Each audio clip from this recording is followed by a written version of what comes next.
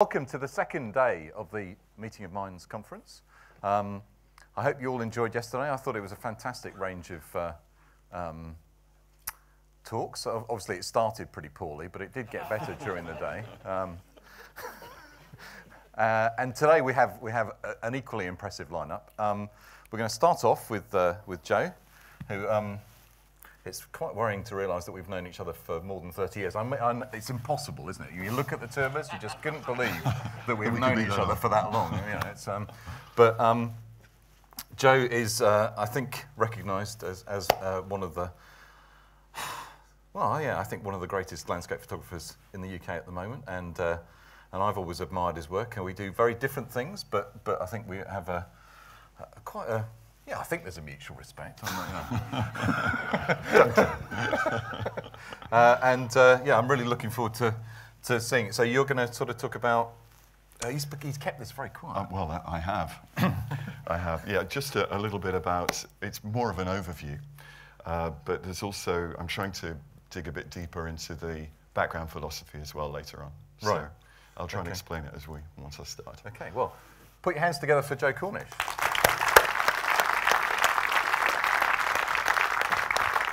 Thank you very much, everybody. Well, it's a real thrill to be here. Fantastic to see so many people again.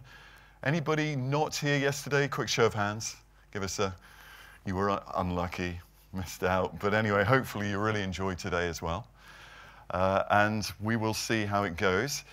I'm going to kick off the morning, and I'm glad that in a way I'm not having to follow Jem Southam. Follow that, my goodness me. Absolutely impossible. So Jem, wherever you are, thank you so much for yesterday's talk. That was, and everybody who spoke yesterday was amazing. Okay, now in theory, I'm showing work that is not well known, but that's a very difficult thing for me to talk about in isolation. And also, I don't know what's well known and what isn't.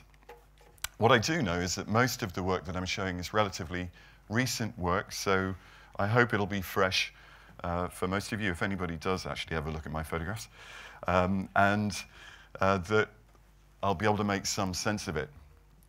The way I've tried to do that is to break it up into three distinct parts. And if I don't waffle on too long, there'll be time for Q&A at the end as well.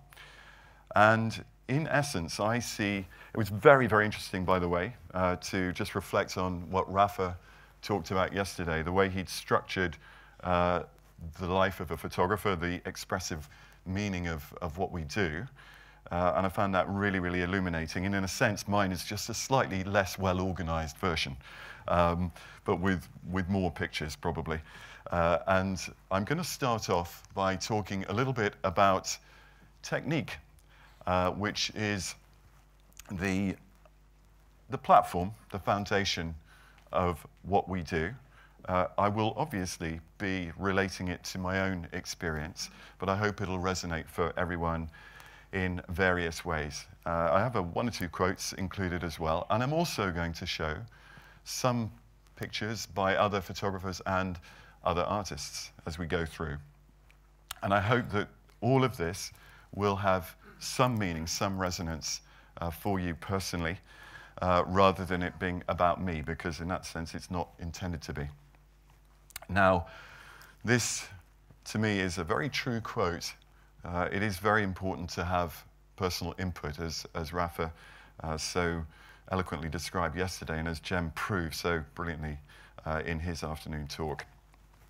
And I don't know if anyone else was listening to the news last night or this morning, but I had this quote in already, and then Robert Knox-Johnston turns up on the news this morning at the age of 75, having come third in the, I forget the name of the transatlantic race, the Route to Rum, I think it's called. And for me, that, as somebody who's 56, I found that really, really inspiring. I've still got 21 years to get to Robert Knox-Johnston's age, and if I could still be anywhere near as fit and lively and as excited about adventures as he is, that would be something to aspire to. Now, the idea of of practice, practicalities, and perseverance is really just to identify that the fundamentals of what we do is process, practice. And many of the things that make it exciting for me is because it's not easy. So I love to work in the rain, and that might seem like a strange thing to say. It is difficult working in the rain, this battle with the elements, with rain on the lens, on the filter, all over the equipment, and yet the pictures that can be made in the rain are surprising. And because they're difficult, they are that much more rewarding. And to a large extent, I think that is what our photography is about. Personal rewards. If you work in the snow, in order to make good photographs might be different, I would imagine, in Sweden and Norway, as Hans will probably be able to describe later. But when you're in the UK, snow tends to be a very short-lived phenomenon, especially when you're by the sea. So you have to go out in it. And that, in this case, meant standing in the snow all afternoon. I did actually make some photographs while it was snowing as well, but the light was so flat and so dull that it was probably this moment, just as it's starting to get dark and the street lights have come on and provide that little extra element of color that I feel animates the picture for me. A different kind of difficulty is working, well, in more extreme snow conditions. Some of you who know the Cairngorms well will probably recognize that this is the Larry Grew. And the Cairngorms are not always the most easy mountains to photograph, because they are not the sort of spiky, wondrous peaks of the west, but rather more soft, large, rounded hills. And yet they have an amazing atmosphere, brilliant part of the world to work, I think. One of the attractions of them is that the remote center of the Cairngorms is a long way from the road. So to get to here, to the center of the Larry Grew, is at the very least a 7 or 8 mile walk. And in order to get a picture at dawn, you either have to walk through the night or you're going to walk in the previous day, which is what I did. 7 miles, an easy walk to the, you would think, to the Bothy. No steep bits, but it took me all day. It took me 7 hours to walk there because I was breaking trail the whole way, carrying over 20 kilograms of gear. And although the photograph may not mean anything to you personally, it does to me. And that is a very important part of photography for me. It's about my personal memories and the meanings behind it. And I think it was Jean-Luc Sieff who said that I take photographs for me, and if anyone else likes them, well, that's too bad.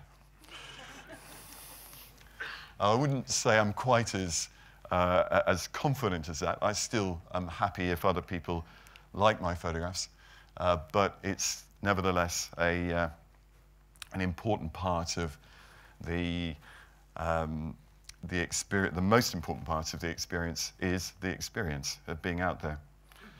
The Larry Grew in the Cairngorms is surrounded by Britain's 2nd, 3rd, 4th, and I think 5th highest mountains. So that's Ben Macdui and the Cairngorm and Bray Riach and Cairntoul.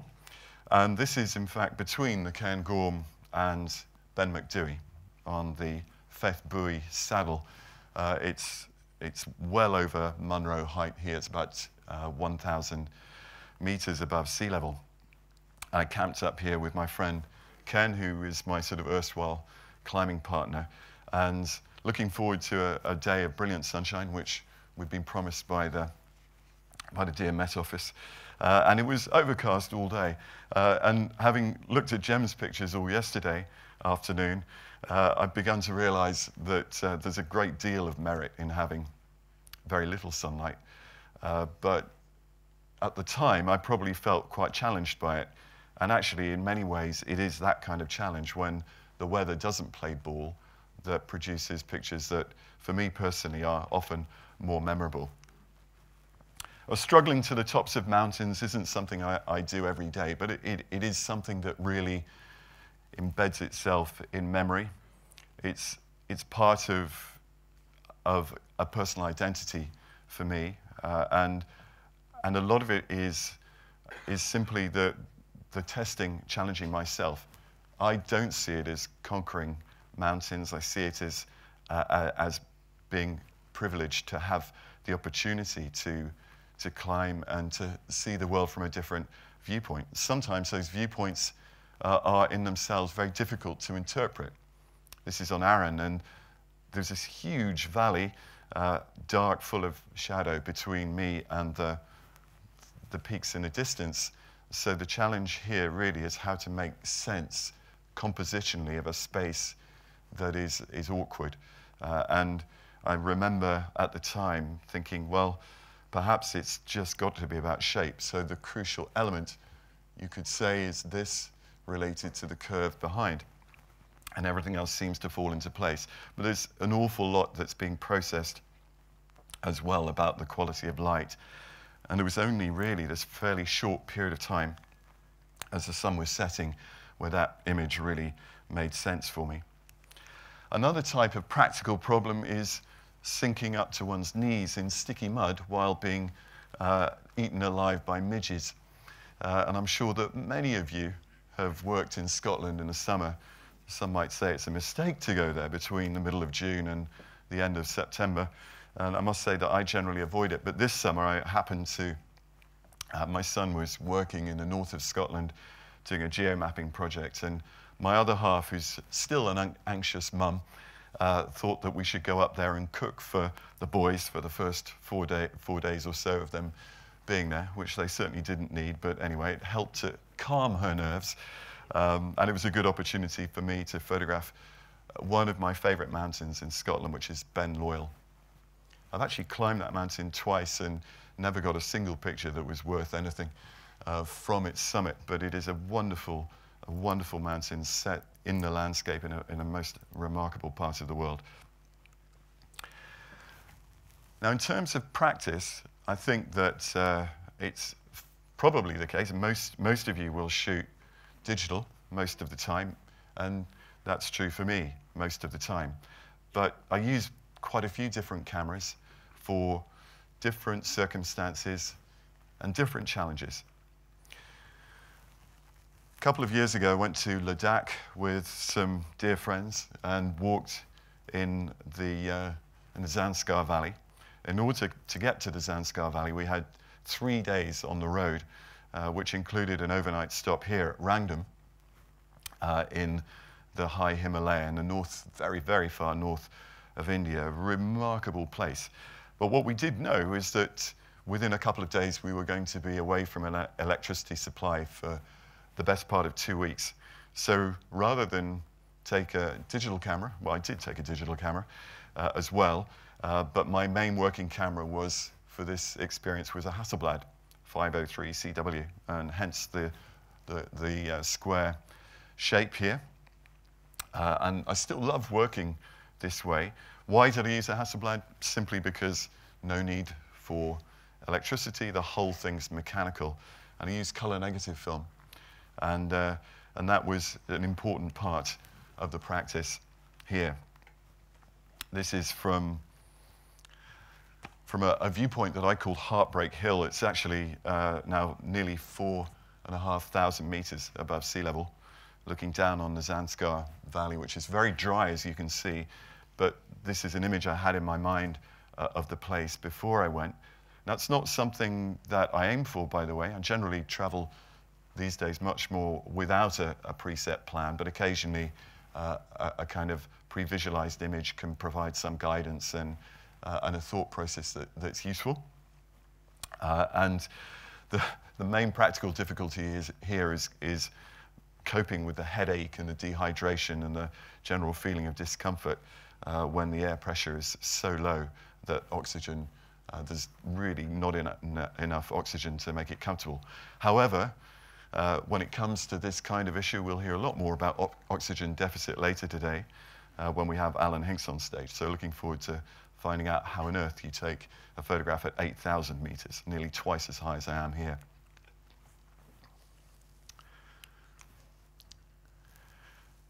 Perhaps the most important thing about practice for me is to continue to photograph while I'm at home. I love going out with my camera, as Jem was saying yesterday.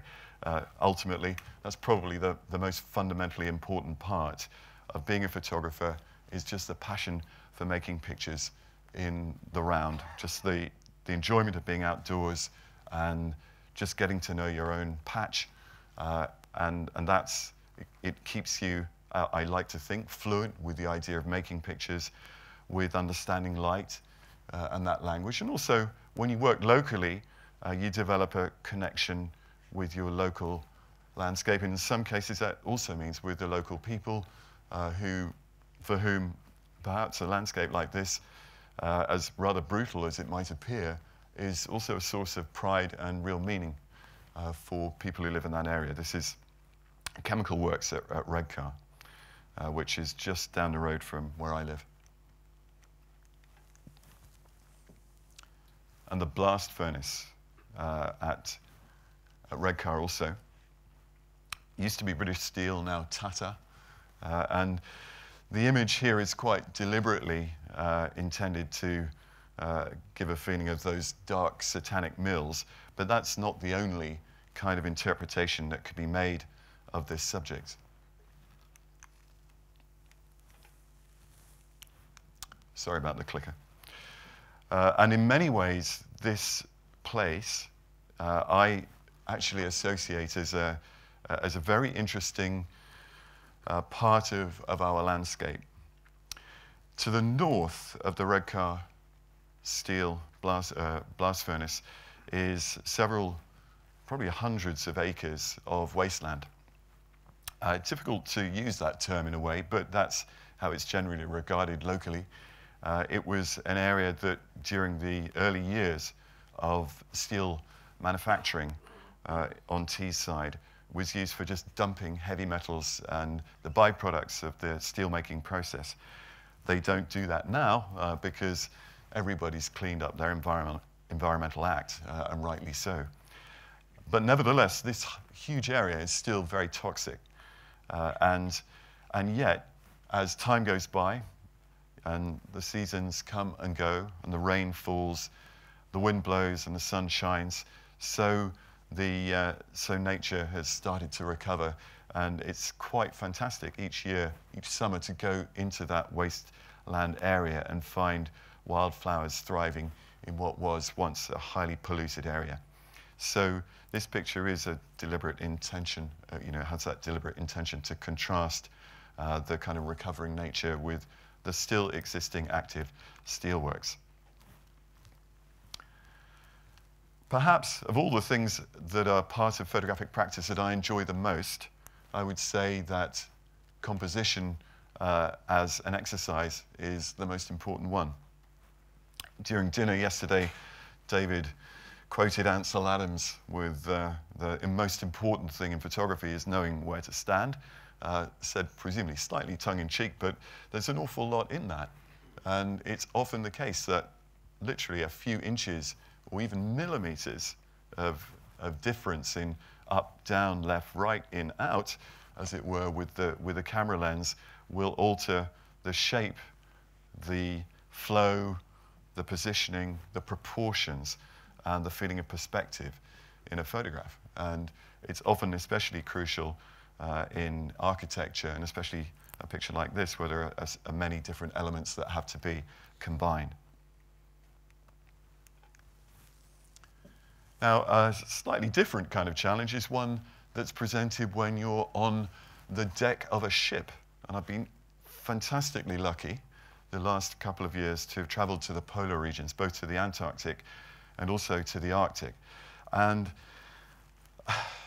the novelty of that is pretty sensational, naturally enough. But it can be frustrating because an awful lot of the time, especially in the Arctic, where there are relatively few landing opportunities, then the photographs that one makes tend to be from the deck of a ship, which means that you're remote. You're literally away from the subject matter. You're, as it were, regarding it from a distance. And in order to make sense of it, that often means using either a very long lens or a long lens.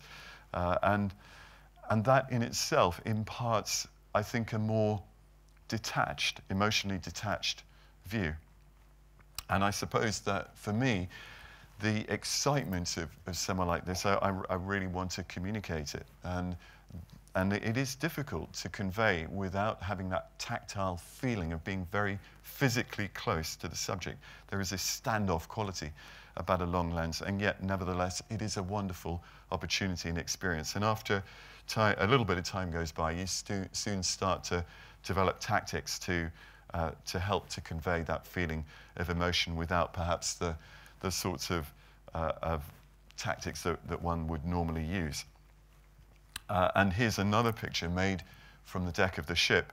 This is of the wake of the ship while it's moving very slowly through an area of sheltered water, just reflecting the broken grey sky above us with some little white patches that have refracted through the pattern of the water.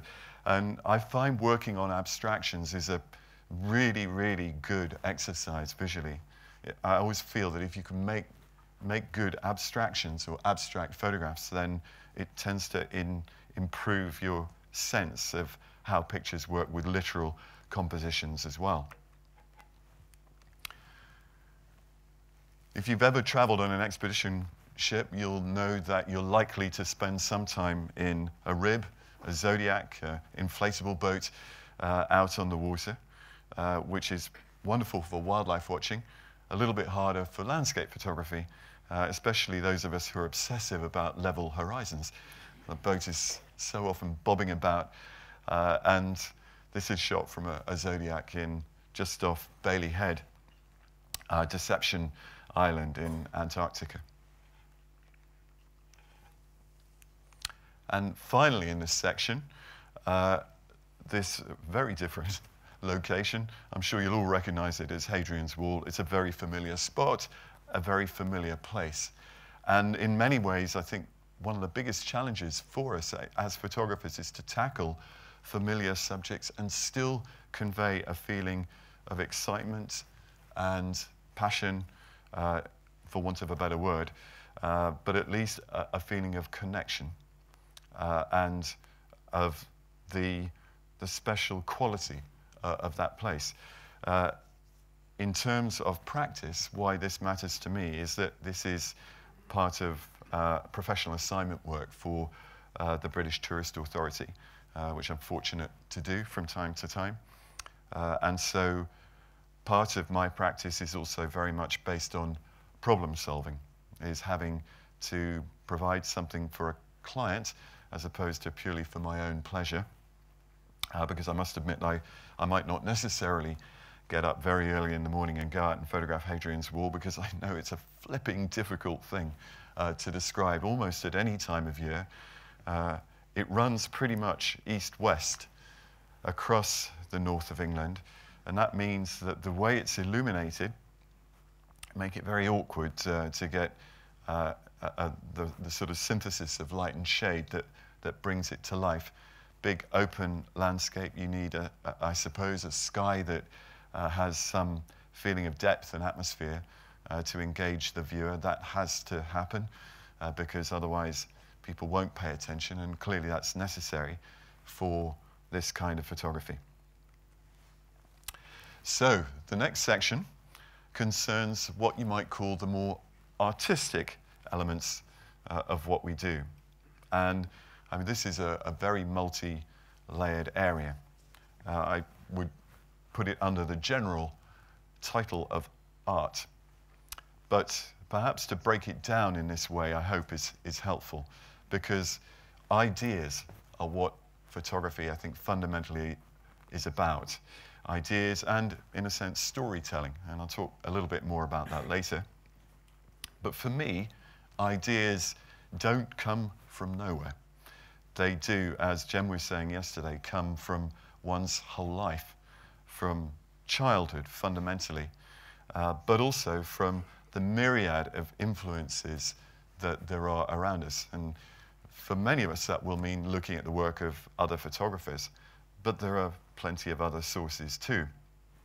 And I think it's quite helpful to, when you reflect on your own photography, to unpick where some of your ideas have come from.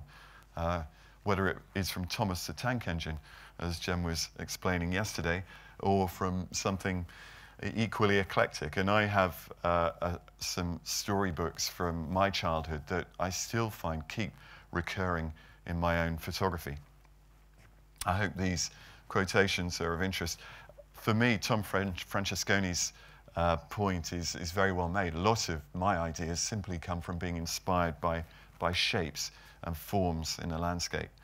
But ultimately, I really believe that the idea that ideas are the root of creation is very helpful when you're thinking about your own work, because if you don't draw from within, then you're not really creating.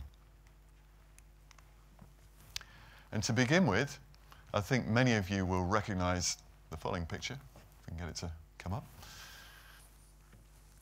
which was hugely influential on me when I was young, and I think it was partly because the simplicity, the geometry, the symmetry, asymmetry, which is such a powerful compositional tool, I believe, and the quality of light. I mean, Ansel is throwing everything, in a sense, at us with this picture.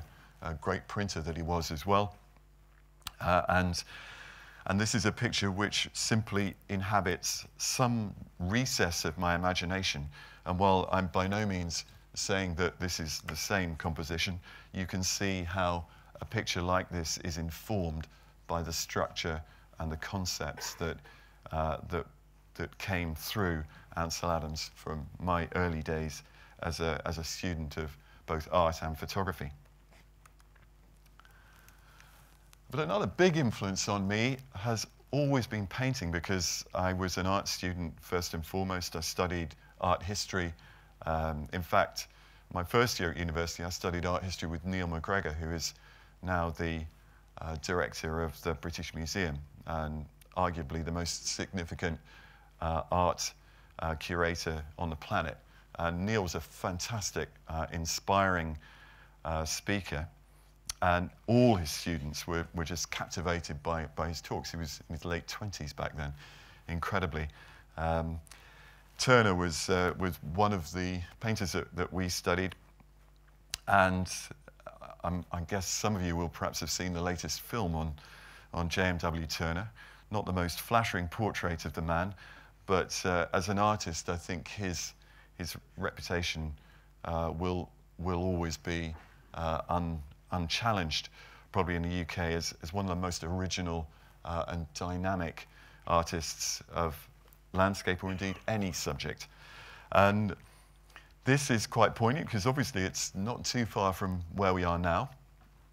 And you may see that this is actually almost not quite the same viewpoint, but very nearby also of Crummock Water.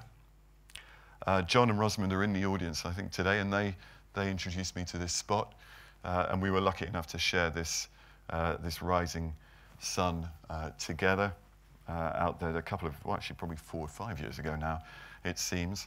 And it was only actually years later, in fact earlier this year, that I found that painting of Turner's and saw the association. And I had seen it in the past, whether I'm sure I wasn't trying to copy it, but it just is fascinating that these references abound.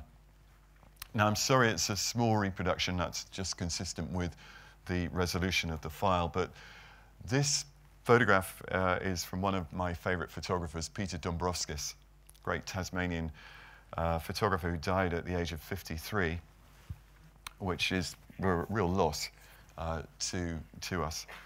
And Peter's work had a huge influence on me in the late 1990s when I started using large format. And my original concept for the talk this morning was the unseen photographer. And the driving force behind that idea was Peter Dombrovskis, because Peter's photography is, as it were, to me, all about the subject matter. And you feel transported in his images to the place.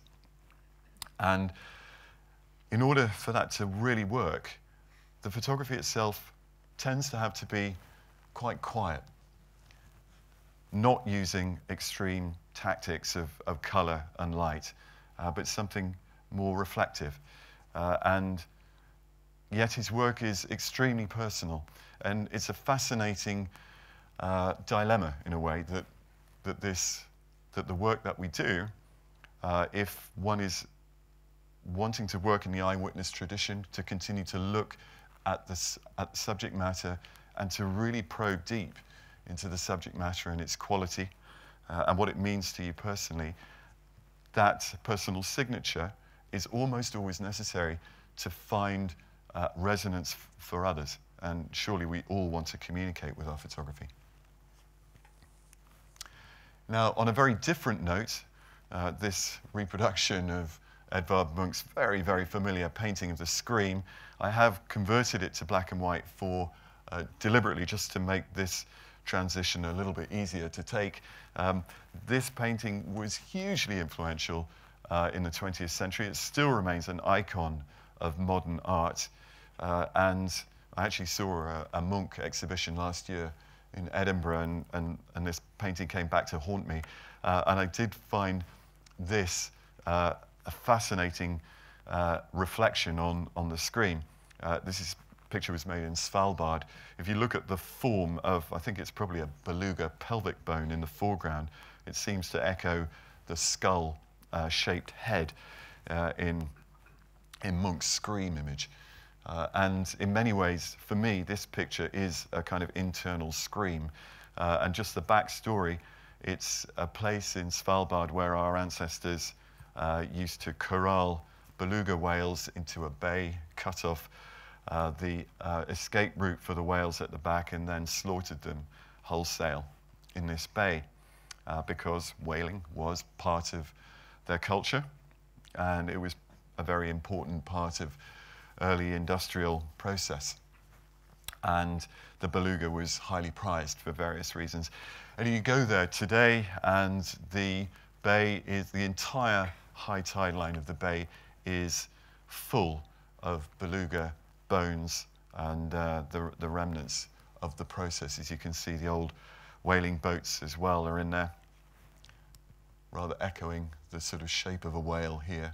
And this is a beluga skull. You can't move or touch anything there because it's a kind of protected site, and it's very important, I guess, for future generations to keep it as unchanged as possible, as it is a really extraordinary kind of monument, in a sense, to a bygone, fortunately, a bygone age.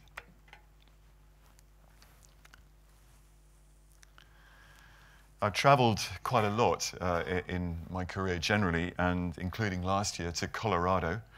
And I've mentioned trying to make pictures that are quite quiet. And it's very, I suppose, necessary as part of one's evolution as a photographer, as an artist, call it what you will, as somebody who's maybe a geographical labourer. I really like that phrase from Jem's talk yesterday. But anyway, you continue to change and to develop your ideas, but you're still dependent on your background and the things that you love. You can't just make pictures that you don't like. They still have to mean something to you. And as my language of light has probably become a little bit softer and more reflective, I still find that I'm influenced by people who've influenced me in the past. Ansel Adams again. I know that for many photographers, Ansel Adams is, our favourite pictures of Ansel's are often his small details. David mentioned the forest floor studies yesterday, and these aspens are just outside Santa Fe. Actually went on a sort of pilgrimage a few years ago to New Mexico and explored that road where he photographed these trees. And just out of curiosity, wondering if I could possibly find them, which is a ridiculous idea because they've clearly grown up over many, many decades since. But it was still a special experience for me to go back there. Another source of ideas a very, very important source for me is architecture. Architects and masons are artists of stone. They're creating objects that are practical, that shelter us, that are places of worship, as in here, hence the kind of monumental form. This is Revo Abbey, quite close to home for me. And they are a source of ideas about perspective and proportion, shape and line, and indeed the kind of spiritual aspirations in a building like this, using vertical emphasis to have our eyes, as it were, reaching to the heavens. And they're also a wonderful source of subject matter as a landscape photographer, just providing a kind of a study in shape and perspective, and particularly these kind of three-quarter glimpses. I love the complexity of this kind of space. But studying architecture is a really, really useful thing to do in terms of ideas. When I was a student, I did my first sort of what I regard as significant photography on beaches mainly, in Cornwall and North Wales. And my driving force was the idea of energy and process, the cycles of life. Although mostly I photographed sand and rock, and I was looking, in a sense, for metaphor. And perhaps, sadly, I'm still working on the same themes and ideas today, which does make me worry that I may not have moved on at all. But nevertheless, I think that too is part of the journey that we make. There is no destination in that sense as a photographer or an artist.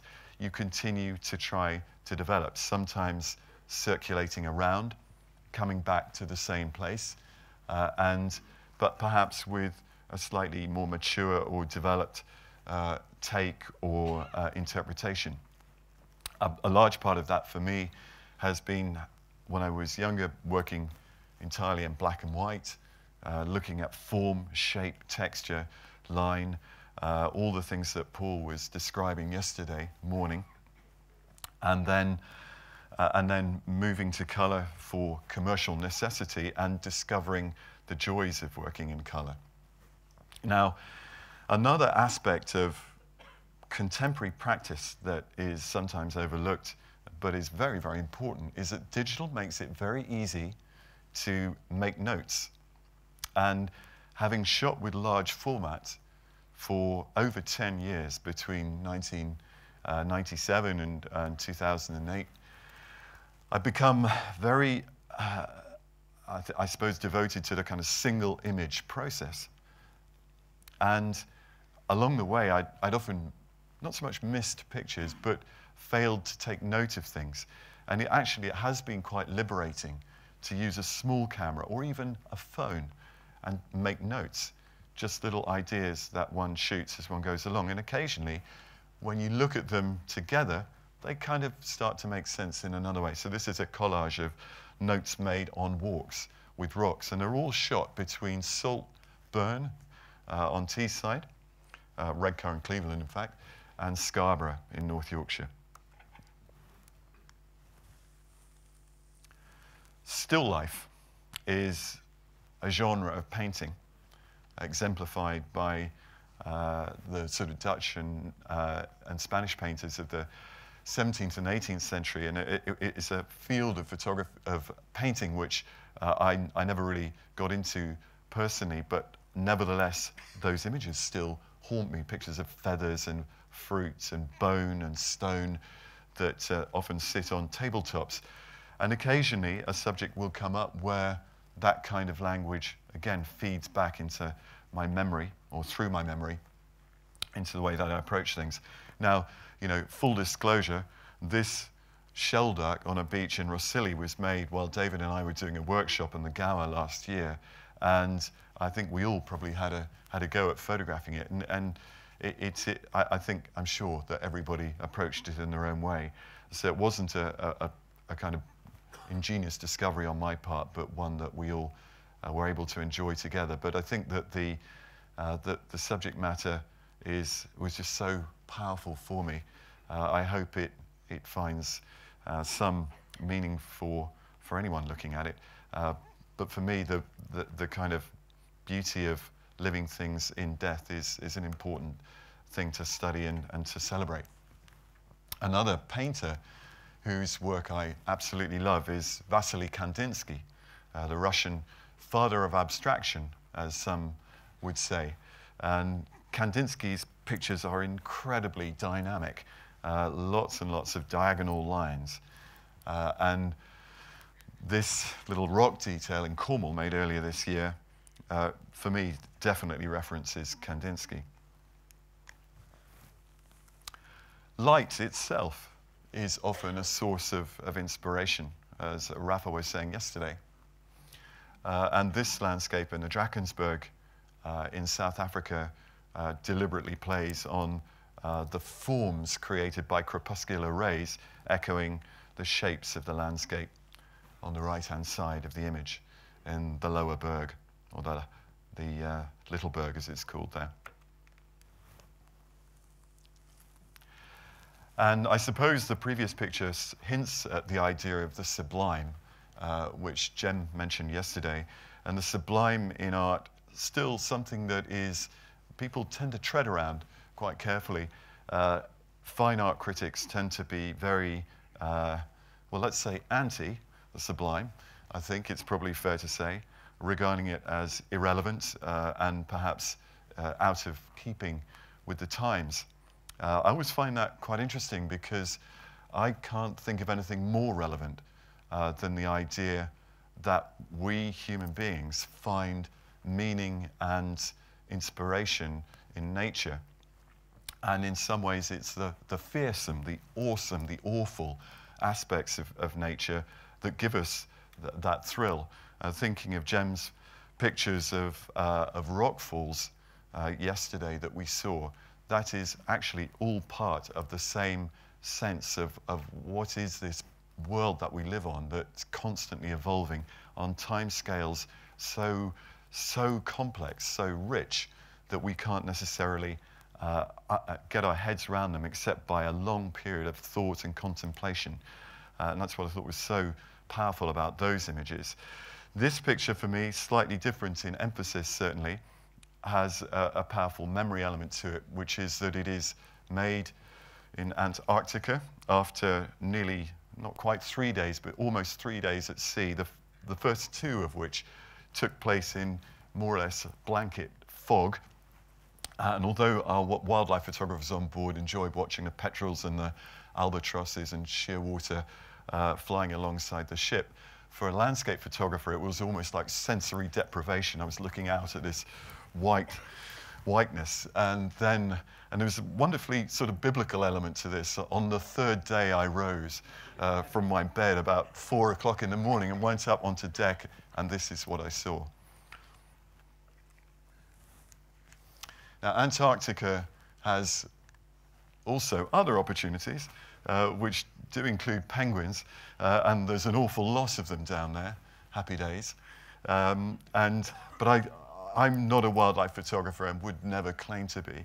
So I wanted to see if I could challenge myself making a picture that was very personal. Well, I tried to do that all the time. And when I found this whale vertebra at Couvreville Island, it seemed like it was designed to be photographed. In fact, it took quite a while, about an hour, to resolve all these elements of the composition, and I just waited and waited and waited and made a few photographs as the penguins, once they become familiar with me being there, they just continued their merry route from their nesting sites to the sea and back again, carrying their meals for their young.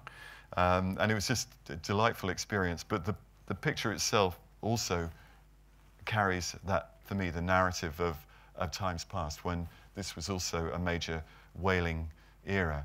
And whales, although they are thriving to some extent in the Antarctic, they're nowhere near as numerous as they once were. On a rather different note, in a different location, this is back in the UK in the northeast, and going from a kind of pristine coastal area to Staithes in North Yorkshire. This is quite an interesting contrast. Perhaps even more interesting when I tell you that this form here, which is the kind of obviously the heart of the composition, is actually a sewage pipe. But I do really like that aspect of it because this is our landscape. This is where we live today. And these guys are fishing.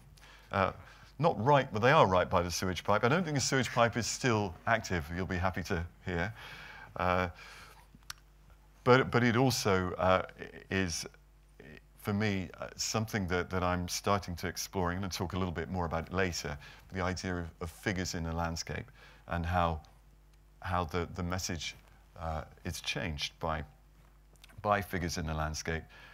Human beings, as David has said on numerous occasions at workshops that we lead, figures tend to dominate pictures, which is absolutely true. Human beings are fascinated by other human beings, and any figure will tend to draw the eye.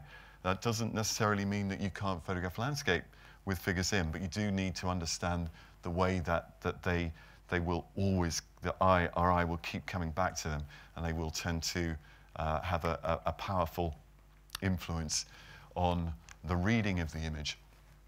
And also an aspect of practice, and to go back to that point, that I think is important, is to stay with the subject for some time. And as the light changed through that evening, the fishermen continued to stay and fish, and there came a point just after the sun had set where this little gap in the cloud moved through, and there's sort of lit just underneath it, and you can see that little pool of light, which does animate that part of the image. And they all suddenly started reeling their lines in at the same time, performing this little kind of dance together, which I thought was quite amazing. And they didn't know I was photographing them, by the way. That is another example of the unseen photographer, perhaps.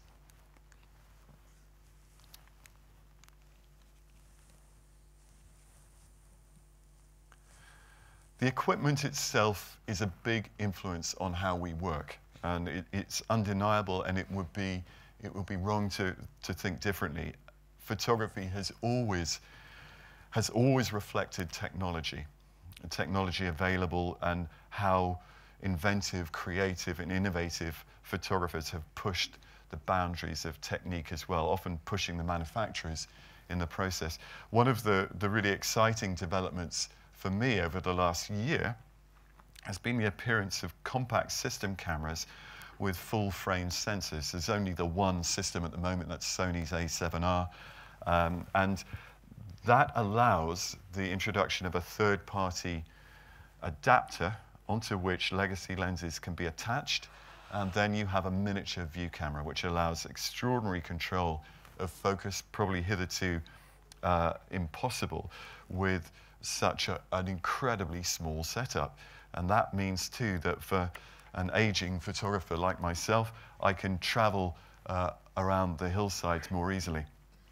So that's exciting, and it makes me feel that the life of the view camera can be prolonged into, hopefully, into a greater age as well. And I'm not saying that entirely tongue-in-cheek. It is actually one of those things that's inevitable as you get older. You can't carry the same kind of weight over vast distances that you did in the past. And for me, that really does make a difference. This is actually made with a Linhof Techno and a Phase 1 bag.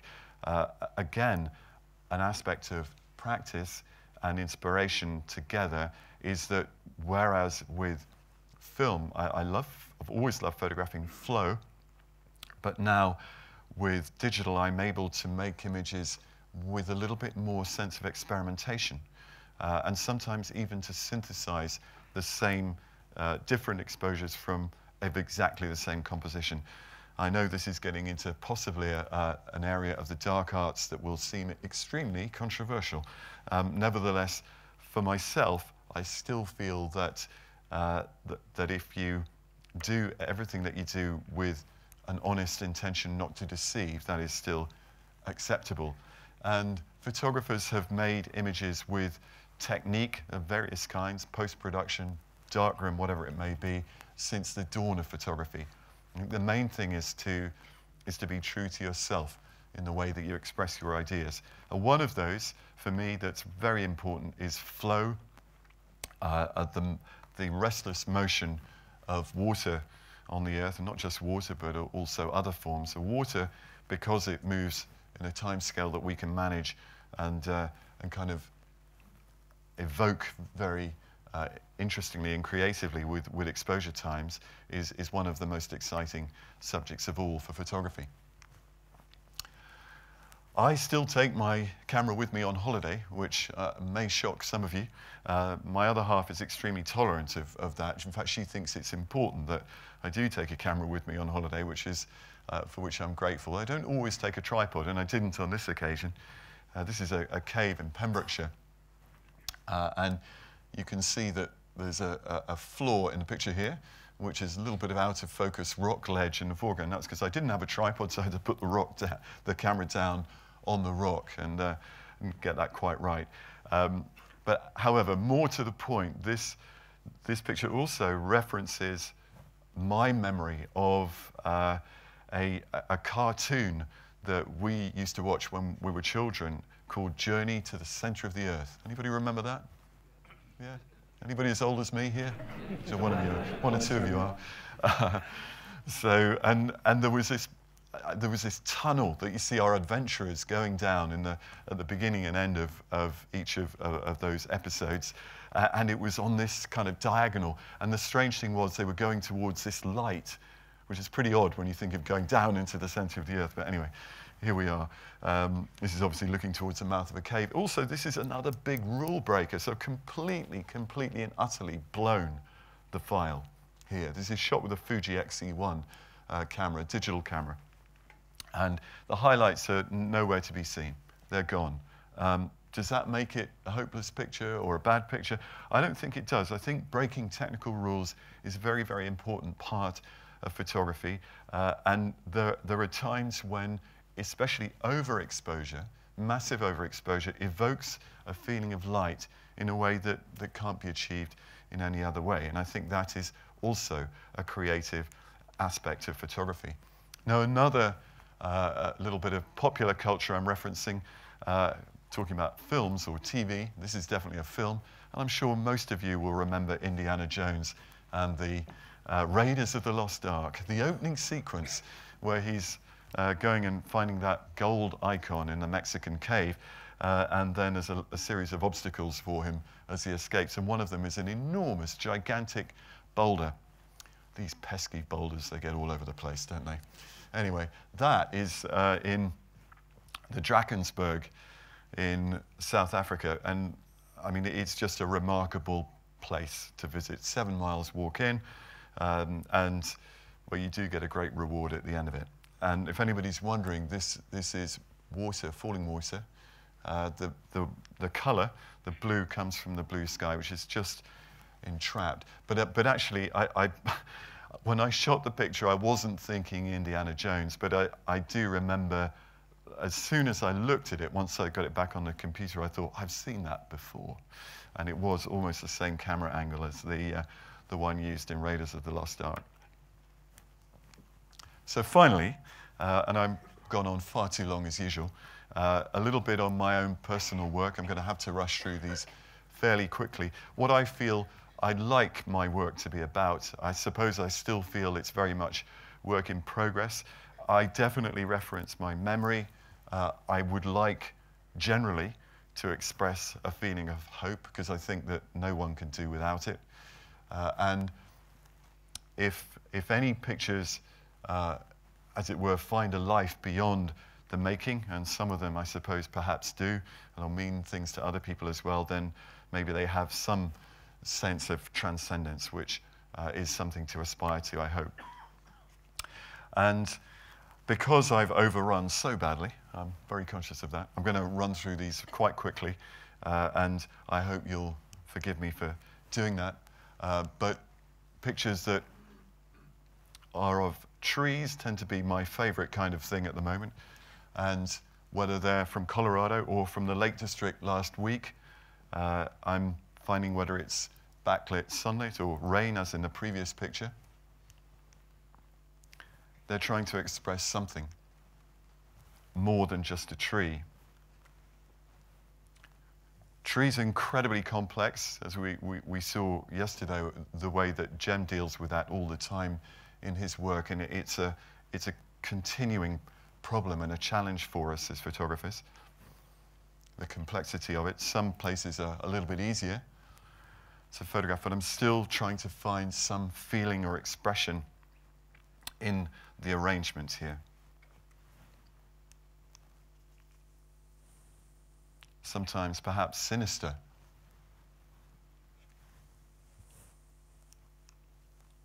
Wider landscape, but the dark note of the burnt trees in the foreground is very important to the way that this composition works.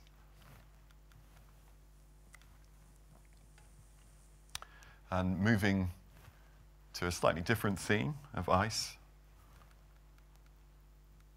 almost an abstraction and yet not. These are mostly very, very recent images, exploring some themes that are well, almost all of them are themes with which I'm familiar. So color relationships, particularly here.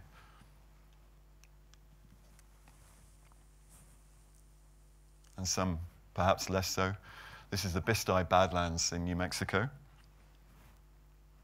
Flow, this time flow with, not with water, but with the residue of water. Flash floods come through this area frequently. Actually, that's not true. They don't come through that frequently, but when they do, they change the landscape completely, which tends to emphasize the extraordinary differences that there are in geology, from the very friable mudstone of the Bisti to the soaring granite mountains of Baffin Island, which also, for me, remind me of Yosemite and Ansel Adams. And yet Baffin Island also offers these kinds of experiences too. The granite is still there, but it almost seems to have dissolved into the sky. A bit closer to home, Saltwick Bay with a storm front approaching. And actually it's not Saltburn, it's Redcar, the new Redcar turbine farm. And the pier on the left.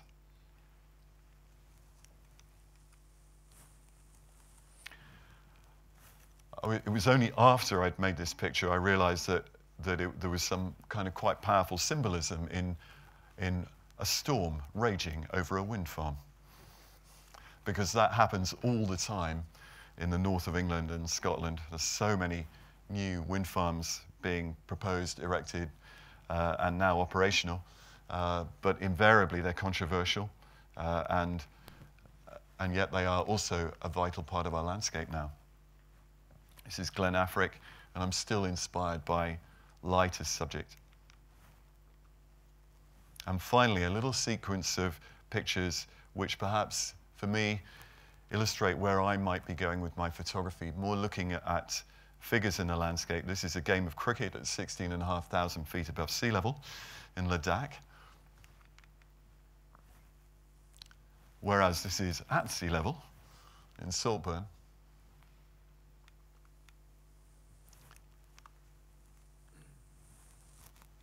You may recognize a certain editor of Onlandscape in this picture. And Jem mentioned the industrial sublime yesterday, and I think Tim and I both used that very same phrase when this picture was being made. And finally, picture from, come on, try again. From a place I know and love, Saltwick Bay. When David saw this yesterday, he said, "Is that a selfie?"